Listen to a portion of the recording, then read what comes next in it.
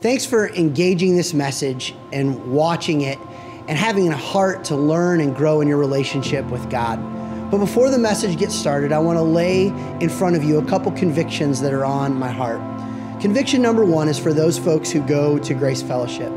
If you attend one of our campuses, I want to make sure that you understand that watching messages online or on your phone shouldn't be seen as a substitute for actually attending a service. It's so important that you get to a service, you participate in the singing and the giving and even the serving as you interact with other individuals at that campus. And so we want to make sure that you get to a campus as soon as you can. And then I also want to share a conviction for those of you that don't go to Grace. While we love that you're engaging the teachings here, we want to make sure that these teachings are just seen as supplementary to the teachings that you're getting from your primary pastor or your pastoral teaching staff at your church. So it's so important that you sit under their leadership and their authority and the teachings God has given them. With that in mind, I look forward to what God's going to do in this message. Hope that you enjoy it and that God stirs your heart as you grow in your relationship with Him.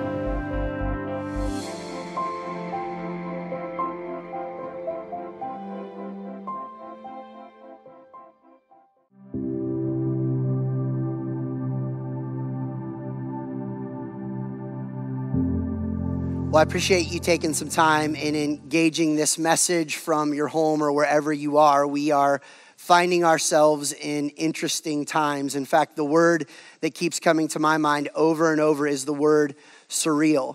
I've had many conversations over the last few days where I've talked with people where it says we feel like we're in a movie. And yet, as we are living this real time with some really significant things going on, I think it's really important that we ask ourselves, what is it maybe that God wants to teach us? And so Grace as a church, I think this is an incredible opportunity in the midst of uncertainty to stop and say, what does it look like to have certain faith in uncertain times? And I've been so encouraged as I've had conversations with other pastors as they've been talking about what they're going to do with their churches. And as we've been talking about what we're going to do with our church, that we really believe that maybe God has something unique to say to us. Not just to our church, but maybe to many churches, to the church at large, that maybe during this time of uncertainty with this virus, uncertainty in the economy, uncertainty with our future in an election cycle, uncertainty literally day to day, hour to hour, with that uncertainty, maybe what is it that God wants to say in the midst of it? And so as we have decided as a church to take a little bit of time away and serve and love our neighbors during this just really unfortunate time, we want to say, God, speak to us. Speak to us in a powerful way to understand what it is that you might want us to understand. And we got to this place as a church as we were contemplating, praying through, planning a completely different sermon series. In fact, 2020 has been a doozy. We already are on our third sermon series, and it's too different than what we had planned previously. And I think as that happens, it is as though God is intervening and saying, I have something very specific for you all to hear. And so as we navigate these uncertain times, uncertainty is on a global scale, literally right now. But uncertainty shows up in your life in a lot of different ways. It shows up when you are practically thinking about, will your house sell? Will you get into that college? Will you make that team? Will they say yes on that date that you're asking for? Will you be accepted by people in that new place? And yet in all of those moments of uncertainty, they seem to pale compared to what we're dealing with now. But whether it's a simple form of uncertainty or a really significant form of uncertainty, we all find ourselves doing the exact same thing in those moments. And here's what it is. In life's uncertainty, here's what happens. When the ground is under your feet is shaky, when the ground under your feet is shaky and you're not really sure what to do, you start looking for something sturdy to grab onto. You start looking and saying, what can I grab that is sturdy, that will hold me up, that will keep me from drifting, from falling?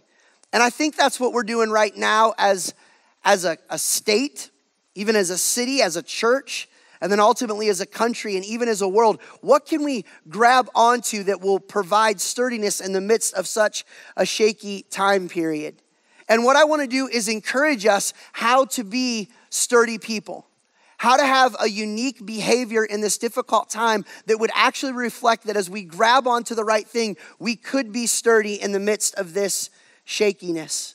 Now, as I think about this unique behavior, here's what I want to say. It'll manifest itself in a very specific way for those of us that would say we're followers of Jesus, those of us that are Christians. And I want to remind all of us that are Christians that in this time, the world is watching us. We have a unique opportunity to live amidst this uncertainty, to have certain faith in uncertain times, to do it in such a way that people would pay attention. And so here's the goal at the end of this series, however many weeks it goes, or at the end of the time of this virus, through it all, how would you have lived? And here's what I would say. You would live in a way where you would fear not and you would act missionally.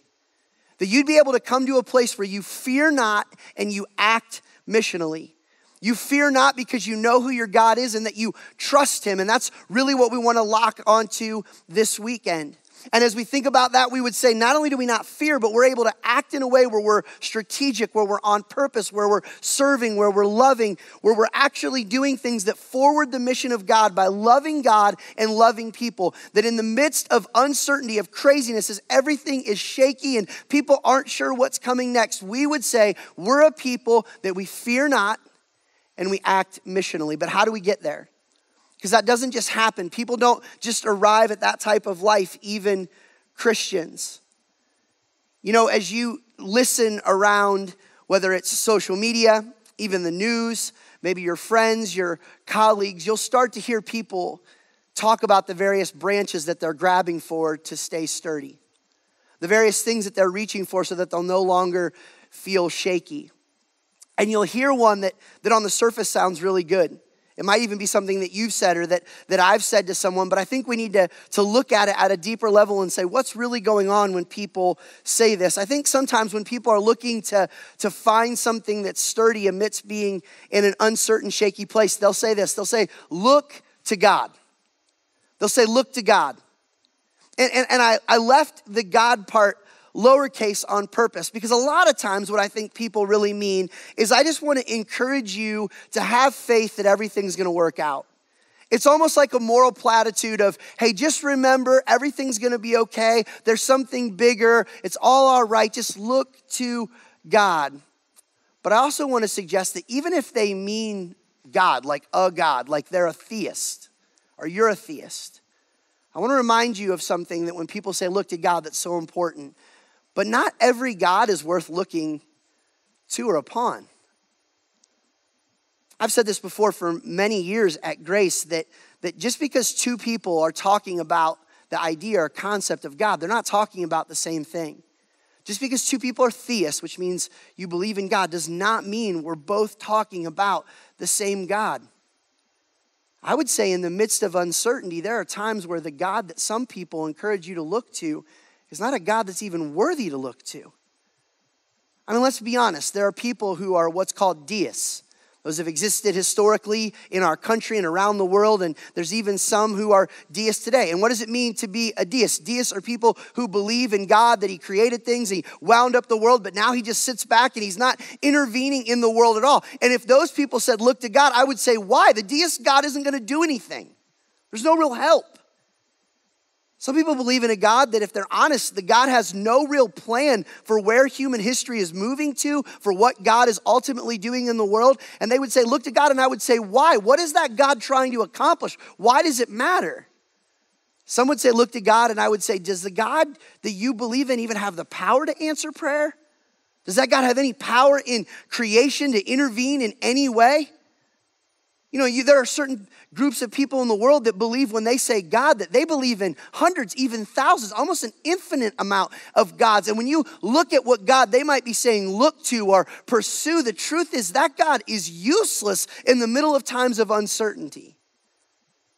I actually think this is where those of us who are Christians, who are Christ followers, who love Jesus, we have a chance to actually say, no, really look to God.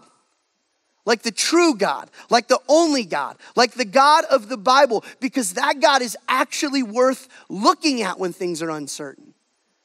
And I think before we even know how to behave and before we act missionally and we fear not, we have to stop and we have to remind ourselves that what will get us through uncertainty, what gets us through a time like a virus or an economic crash or an election season or a job loss or a miscarriage is actually good theology.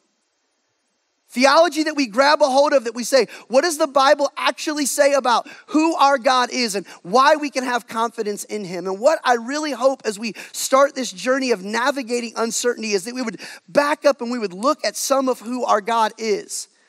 And it would give us confidence amidst this uncertainty. I want to remind us as Christians that when we think about our God and him alone, that his character and his characteristics that are actually the God of the Bible, that it's just him that make him the only God worth looking to in this. It's just our God, the God of the Bible. It's his character, his mercy, his holiness, his love, his justice, his goodness, his patience, his characteristics, his omnipresence, that he's everywhere, his omniscience, that he knows everything.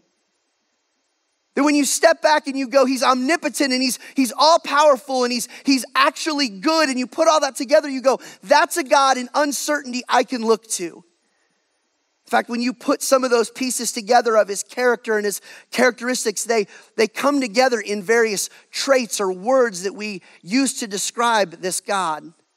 And one of those words is a word that I think we can say sometimes in songs. We can hear sometimes someone like me say in a message, we can read about it in a book, but we don't grab hold of it and see it for all that it really is. And I actually believe it's this characteristic of God, this trait of God, this part of God's reality, his being, that can help us in uncertainty, to help us have certain faith in uncertain times. And where I think we need to start when we understand our God is this idea of his sovereignty. If you were going to look at a definition of what sovereignty is, it can show up in a lot of different ways. But here is really the heart of what it means to have God be sovereign. The God of the Bible, we would say, is this. That it means that God is the supreme authority and all things are under his control. And because of that, therefore, everything happens either from his direct cause or his conscious allowance. It means that God is the authority. He's the supreme owner, ruler, controller of every single thing that goes on. You know, if I was to walk into your house and have a lot of opinions about your furniture, about your decorations, about your silverware, about your plates, you would look at me to some degree and say, I don't know who you think you are. You didn't buy any of this. You didn't shop for any of this. You didn't create the money to be able to have it. This isn't your home. I'm the one whose house this is. I'm the one who's in charge. And I think there are so many times where what we live like is that we live as though we're the ones that get to tell God how to run his thing. How to go after like creation as though we rule over it. Many times we as Christians can fall prey to a man-centric God rather than what the Bible would say is a God-centric God. A God who is the supreme authority over all things seen and unseen.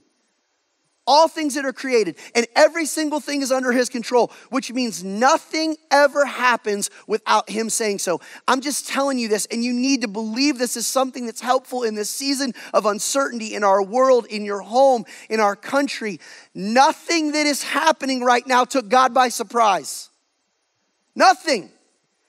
God's not asleep. He's not distant. He's not unaware. He's not shocked. In fact, as we really understand the sovereignty of God, we would actually have to say that for some reason, God is the one who's actually allowing this. Maybe even causing this. Some of us then go, okay, well, is God mad at us? Is he mad at the world? Is this the natural consequence of sin? Like, what's up? Is God out to get us? And I don't know. When we know that the Bible says in the minor prophets that we've studied as a church that sometimes God does judge people. Sometimes God does show up to get our attention. Maybe this is just a natural consequence of a fallen, sinful world that God is trying to redeem creation. And right now this virus and the things going on are just a byproduct of the world moaning to get things right again. I don't know, but what I know is that God knew it was going to happen. That he's allowing it to happen. And you may say, well, I'm not sure that I want that God. And I would say, well, then what other God do you want? Because this God has the control to say, I'll allow it, I'll do things in it, I'll keep moving forward. But if you want to worship and serve a God who's ultimately not sovereign, who's ultimately not in control of all human history, I'm not sure that's a God that I actually think is worthy to look to in uncertainty. You know, as we consider the scriptures will tell us that in difficult times, times where it looked like evil was going on, God was actually showing up. God was actually moving forward. I want to go to several scriptures, actually more scriptures than we would go to in a normal conversation. And I want to just flesh out some of the realities about the sovereignty of God that show up in the text of the Bible. And if you were to look up the sovereignty of God, if you were to take some of the time that you might have in your home over the next days and weeks to do some research about the sovereignty of God, you'll be amazed how many scripture verses show up. I want to grab 3 different snapshots which get to this idea of God's direct control, power, authority, and being in our world. The first one is from a psalm, and it's a psalmist writing a song telling us about how they feel about God. And in Psalm 47, it says this, "For God is the king of all the earth." It's relating to his sovereignty, saying he is king over everything. No one is above him. He's the one that declares and makes happen. And it says, so sing to him a psalm of praise. Why? Because he's at the top. Because nothing is happening without his decree, without his approval, without him knowing, without his allowance that he is king. He's the only one worthy to be sung to in this way. And then the psalmist continues and says, God reigns over what? The nations.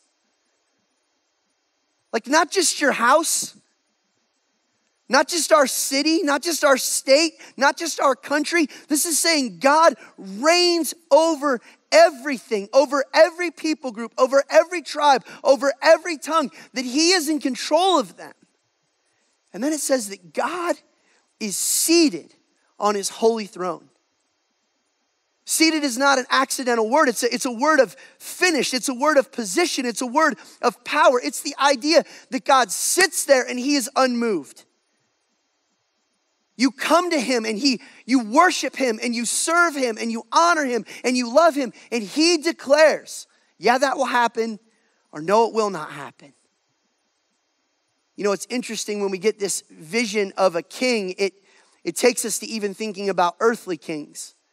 And I want to take us to another passage to think about a king who had to come to grips with this, because there was a king over a nation known as Babylon.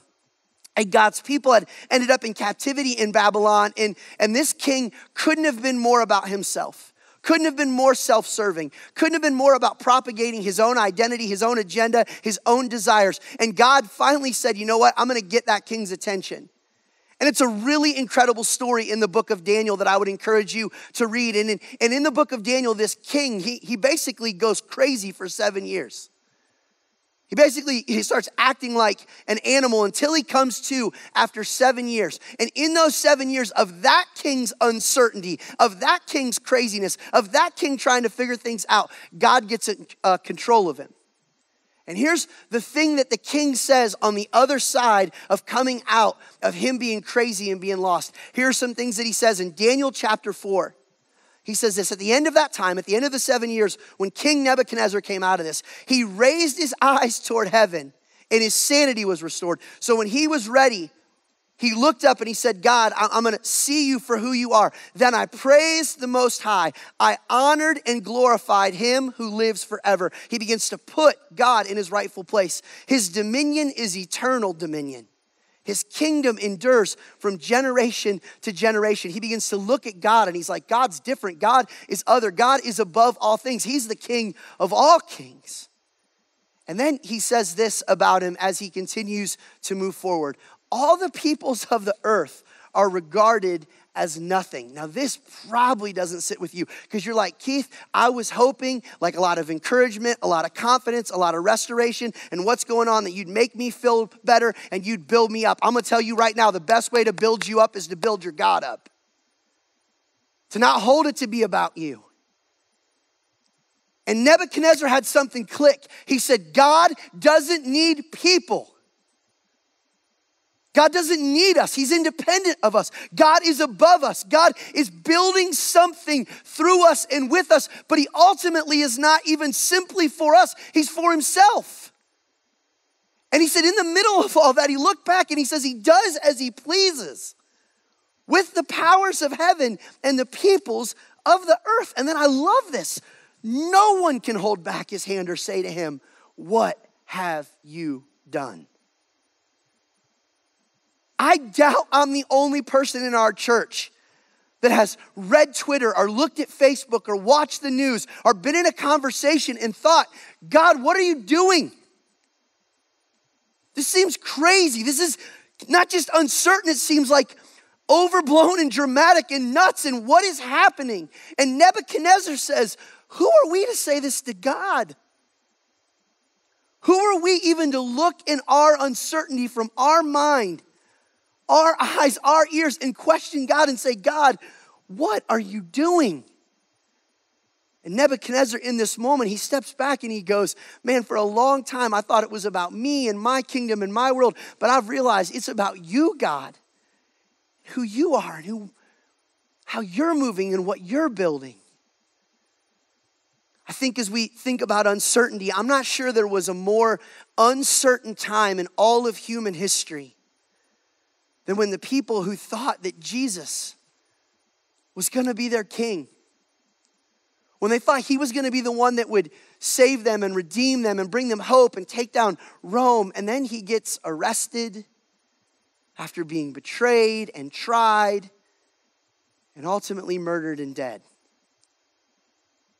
You talk about those men, those women who had followed Jesus, sought Jesus. You talk about uncertainty. You talk about how do I have faith in times where it's uncertain. They thought they had found the Messiah, and then he's dead. And it's not until he raises from the dead that they begin to go, "Oh, we see what you were doing." And yet, in the middle of telling that story, the story we know is the gospel, that Jesus would live and die on our behalf and then resurrect. Peter, when he's preaching in the book of Acts, is going to remind us about what was really happening in that story. As we think about this king who is seated on high that we should sing to, this king who sits on his throne, this king who would tell another king, "You're not so great." And then that king would say, "No, you're the real king and I want to worship you." And then we think about the King of Kings in his situation, dying for us and what was really going on. And here's the way Peter describes that in Acts chapter 2, verse 22. "Fellow Israelites," this is his sermon. "Listen to this. Jesus of Nazareth was a man accredited by God to you by miracles, wonders, and signs, which God did among you through him, as you yourselves know." He reminds them who Jesus is. And then he continues and he says this, "This man was handed over to you," and then I love this, ready? "By God's deliberate plan." There may have not been a time in human history where it looked like God was asleep at the wheel, as when his son was being betrayed, arrested, killed, and ultimately suffering, saying, my God, why have you forsaken me?" There might not have been a time where it looked like God was distant and uninvolved and humanity was more uncertain about its future than that moment. And yet it was at that moment where God was doing exactly what he was supposed to be doing. It was in on that uncertainty that it was his deliberate plan and his foreknowledge that he gave you over. And how did he do it? With the help of wicked men. Isn't it crazy to think that sometimes a good God would use bad people to do good things? That even the uncertainty that you experience of whether it is sickness or it is somebody at the office or it is someone in your family, that sometimes God's plan is to use people that are against you to actually grow you, to forward what he wants. And then he says, those people put him to death by nailing to the cross. But God wasn't done. See, that part of the story isn't the end of the story. It's where God raised him from the dead, freeing him from the agony of death, because it was impossible for death to keep its hold on him. Had there been no Sunday after Friday, the story would have been terrible, but there was a Sunday, and because of that Sunday, we know that Friday was just part of the plan. I don't know how this whole situation is going to play out in our lives, but maybe we should just recognize it's Friday. And it's uncertain. And I don't know what God's going to bring to life out of it in you, in us as a church, in our state, in our country, in our world. But what I'm confident of from these passages of Scripture and from hundreds and hundreds of other passages in the Bible is that when we understand the sovereignty of God, here's what we are ultimately saying. And this is why you can have hope in the God of the Bible in uncertain times. It's this, that he never leaves his throne. Ever. You and I sometimes want to put God in a lot of other places. We want God to be significant and important in our lives in certain ways. But the heart that we have to understand about the sovereign nature of our God is that he always sits as king. He always knows. He always hears. He always sees. He always feels. He always senses. And he always acts to what is best for him. Because he never leaves his throne. He's always moving the ball down the field for his fame and his glory. He's always aware. There are no surprises. There are no shocks. There are no crashes in God's economy. There are no moments where the enemy gets a leg up on him in a way that he wasn't ready to do. He always has a plan.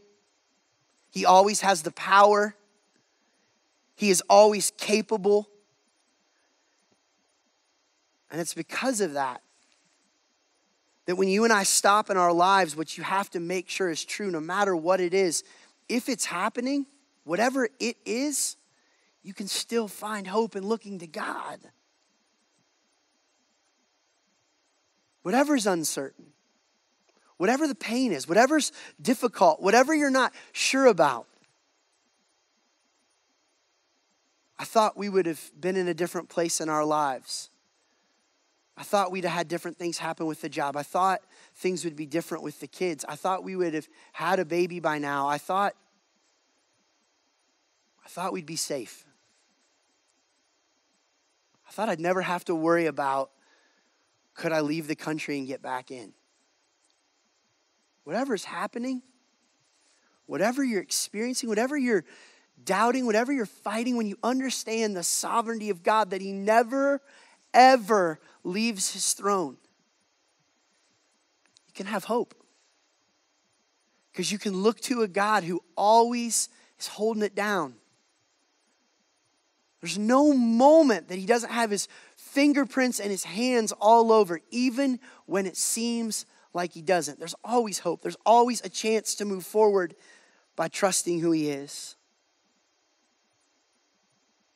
I want to talk about how is it that we see this sovereignty of God, see that God has never left his throne in a way that would maybe give us confidence, maybe give us hope.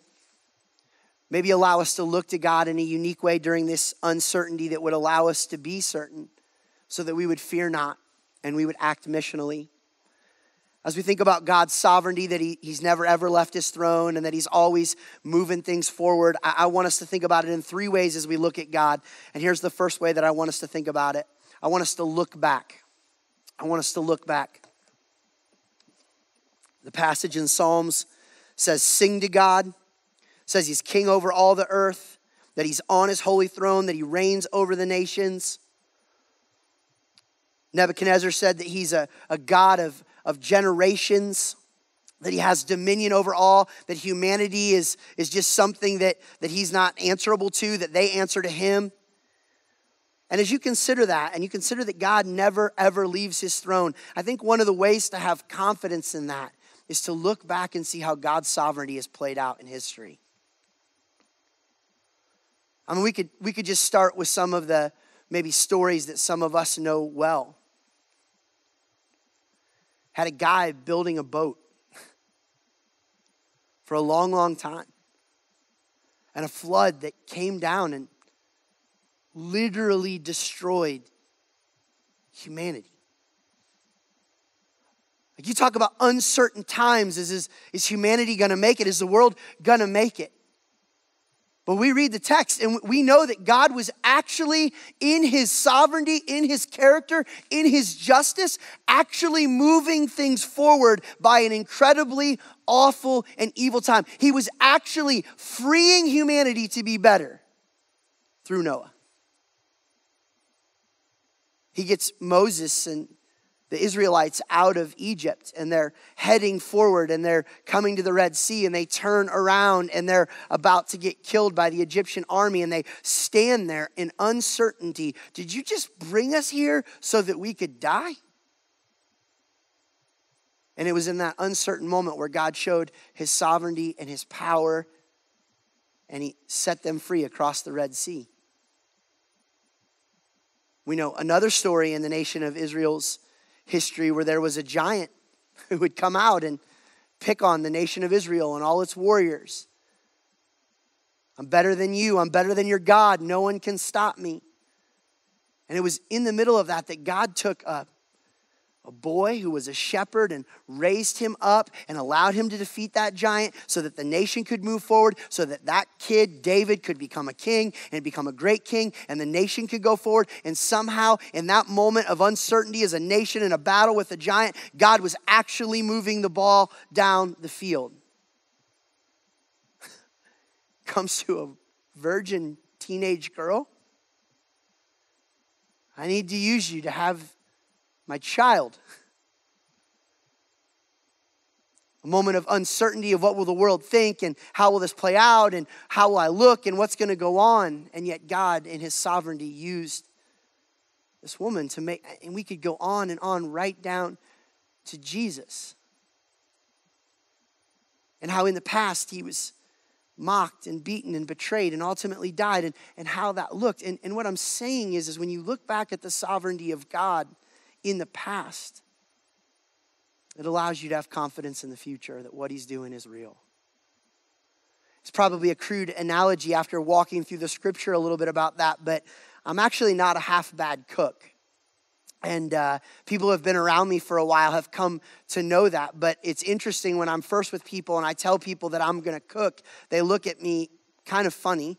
And they think, no, I don't really want you to cook, and I'm not sure you can cook. But the longer that they've known me and the more that I've cooked for them, the more when I tell them I'm going to cook, they have confidence in what I'm actually going to prepare. And so now when I tell certain people that I'm going to cook, they smile with joy rather than nervousness.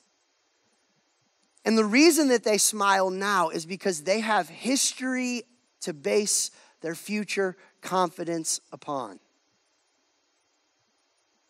What I want you to do in the middle of this uncertain time is to go read Hebrews chapter 11. And to go look at the sovereignty of God in these people who were not perfect, but how God worked in really uncertain, difficult moments for his glory and his fame. What I want you to do is pick up the phone or have a conversation with another Christian and say, tell me about how you've seen God's faithfulness and sovereignty to you in the past. Where was a time where it looked like, man, it was bad and I don't know, but God showed up? Maybe what you also need to do is get out some paper and a pen and say, God, when did it feel like it was uncertain for me in my past? And yet when it looked like everybody else was doing something for bad, or this was happening to me for bad, you were actually using it for good. I want you to look back, and what you'll find out is that God never ever leaves his throne. And in the past, in those moments when you thought he did, he didn't. And you're on the other side now to see that he didn't. That God has always moved history for his good, even your good, if you'll look back and acknowledge it. God never leaves his throne. So if it's happening, we can have hope and we can look to this God. And one of the ways we get confidence in that is looking back and seeing how his control, his sovereignty, how unorthodox it may be, has been for our good and for his glory. The second looking at God that I want you to do is I want you to look forward. I want you to look forward. And I want you to be reminded of the promises that God says are still to come. God says he's going to finish his work in you personally. He says he's going to build his church. He says he's going to return. He's going to set up a kingdom. He's going to dwell in a place where he eradicates all evil, all pain, all suffering, and certainly all viruses in the future. He says he's going to do all that stuff. And we need to be reminded of what Nebuchadnezzar said. Who can stop it? God has a deliberate plan where he's moving all those things forward. You know, even as I give this talk, it was in just a few short days that my family was supposed to go on a spring break cruise. And so we've been navigating where we're going to go, where we're not going to go, and were they going to still send the cruise ship? And we were going through all those things. And we had plans that we had made for months, and we had sent money, and we had said this was going to happen in our future. And all it took was one global pandemic to screw everything up that kept us from being able to go forward. And simply put, our plans were thwarted from something that we had planned. But what I know about my God is nothing that he has planned will be stopped. And that when you think about his sovereignty and you think about him never ever leaving his throne, he says if he has promised it, he will deliver on it. Which means that whatever is happening now is only a part of the story to get us where he says he's going to take us. So fear not. Don't panic. Act missionally. See that he's been sovereign in the past and he's going to be sovereign in the future. He's going to deliver on everything he said he will deliver on. God will keep his word. And if you'll keep trusting him, you will continue to be a part of seeing what he is going to do in the future. Because the Bible says not even the gates of hell can prevail against the church he's building, against the future he's preparing. So look forward. Why? Because God never leaves his throne.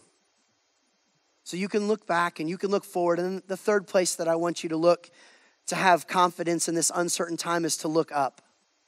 To look up. The psalm says, sing a song of praise, that he's on his throne. Was at a movie not that long ago with a friend. And my friend, during the movie, he kept texting and like looking at Twitter during the movie. And it was like a really brilliant movie with incredible cinematography. And at one point, I got so annoyed with him not paying attention that I elbowed him. And I said, put your phone down and watch the movie. He's like, what? I said, you're missing a really good movie.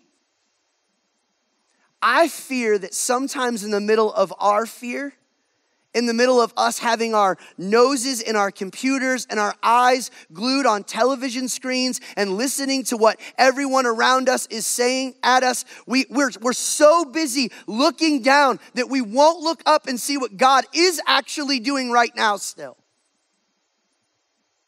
He's still waking you up. He has still provided for you. His mercies are still new every day. He is still good. He is still worthy of praise. Get your eyes off of your phone and off of the television and look upon God. And remember, even in uncertainty, God is great. That God is still in control. That God is still good. Maybe what this entire season of uncertainty needs to do for me and for you and for our church and for our country is to get us to look up in prayer like we've never prayed before. To drive us back to his word so we would remember and be reminded who he is. To sing songs to him as we look up at him and adore him for who he really is. Why? Because not just in the past was God sovereign in doing things, and not just in the future will God do great things, but he actually is doing great things right now. And I know it doesn't feel like it. Because we're off school and vacations got canceled and we didn't get to watch the tournament and life got real and real people got sick and real people lost money. And what about my retirement? And in the midst of all that, stop looking here and look up. I promise you, if you'll look up, you'll see that God is still good, that he has not left his throne, that he is still deliberately delivering on his plan. That he is still the God that we should never say, what are you doing to? At the end of the day, friends, what I'm saying about God's sovereignty is just to hold tight to this simple but profound and deep truth that can release you during this season of uncertainty and in any season of uncertainty. And it's this reminder, God is in control. He's in control. He's still on his throne. He still has the reins. We need to step back amidst all this and say, God, I believe that you are still with us, that you're still guiding us, that you're still moving human history forward, and that you're still worthy of all that your Bible says you are. With all this, I think there's a couple things that we need to grab hold of. One is something that we want to just invite the whole church to join us in for the next few weeks. Something that actually will lead us right up to the Easter season. And what we want to do is we've got about 28 days from the time that you'll be looking at this until Easter. And so what we want to ask you to do over those 28 days is join us in an Acts reading plan. 28 chapters of Acts, that you would read one chapter each day, that this would be an all play for our church. If you're continuing to meet in your groups, that you'd be able to talk about it in your groups, that we'll have some online dialogue opportunities for it, but that for all of our church, we would read the book of Acts together. And we would be reminded that the church flourished for the people in the book of Acts during really uncertain times. That God was being sovereign even in the midst of really crazy situations for those people. And we'd look at their faith in the middle of their uncertainty. So I want to ask all of us from now till Easter to read the book of Acts together. And then one other thing that I want to ask you to do as you engage, at least the next week, but maybe even every day as you read the book of Acts. That as you begin to read the scriptures, you would just pray a simple prayer. And the prayer would simply be, God, I know you are in control. And I choose to believe that. God, I know you are in control. And I choose to believe that. I believe if that sunk into our hearts, it would actually give us that whole peace that surpasses all understanding thing. I don't know if you've ever ridden a roller coaster with someone who's really scared, but it's an interesting experience. But what is very clear as they are riding that roller coaster and they're terrified is that they are grabbing on to anything they can grab onto that they think will sturdy them amidst that shaky ride. And they grab firm and they grab tight and they hold on. And what they say is that thing can protect me in the midst of what feels so uncertain, so scary, so fearful. And they hold on to it for all that they are. You know, in a lot of ways, they hold on to it and it's actually an illusion of whether or not it will keep them safe. There's actually things that are much more out of their control that will actually take care of them or not. Things like who designed the roller coaster? Was it built properly? Was the maintenance done on it? But yet somehow in all of their desire to feel confident and sturdy amidst their shakiness, they grab on tight to what they think will save them. Some of us amidst uncertain times, we grab our wallets, grab our homes, we grab our image, we grab a politician, we grab the government, we grab things that we think can actually keep us safe, and they're an illusion. It took one microscopic virus to bring the entire world to its knees. Grace Fellowship, I want to remind you that there is one thing and one thing only that you can hold on to no matter what you face, and that is your God. And maybe more than ever, our city, our state, our country, our world needs to be brought back to the place where they recognize what they need to grab onto and hold onto is actually the only thing that can give them any security and safety at all. And it's the one who controls it all, and it's God. I know it's uncertain. I know it is scary. But God has never left his throne. Let me pray for us. God, I pray first for the folks right now who are experiencing the medical challenges connected to the sickness. Pray for doctors and nurses and researchers who are doing work to try to help us. I pray for people who have been affected economically in ways that we won't ever be able to understand or comprehend. I pray for scared parents, for scared kids, for nervous politicians, for all of us. But my prayer, God, is not simply that you would just make it better and that it would go away. My prayer is that amidst all this, we would grab a hold of you. And not some version of you that's JV or not real, but the real version of you. The version of you that is in control, that knows, that sits on his throne in confidence, guiding all of human history to where you will take it. So God, grow our faith, build our theology, and give us hope so that we would fear not and live on mission. We pray this in the name of Jesus. Amen.